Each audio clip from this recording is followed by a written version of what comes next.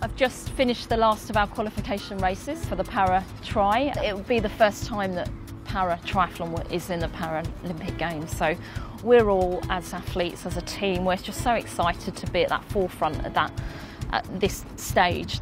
For me, the pinnacle of my sport will be to get to the Paralympics.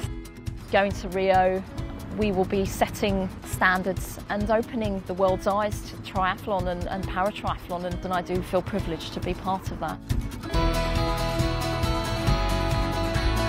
Always in the back of my head, I've always got I want to be the best athlete I can be. Having your teammates there pushing me along, that's what gets me fired up, keeps me going really. I know sometimes you're not going to always have a good day, but you don't know until you're actually going and you're actually training, and sometimes what's in your head isn't what the reality is. The human body's amazing and we can train ourselves to do so many different things.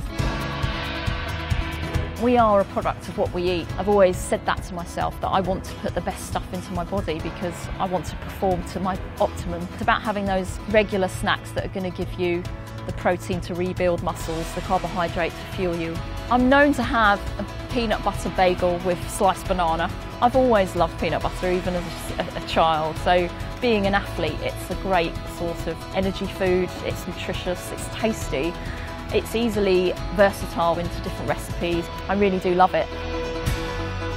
I think it keeps you going. I think you need to give those rewards and recover well to be able to continue and to tackle the next task ahead.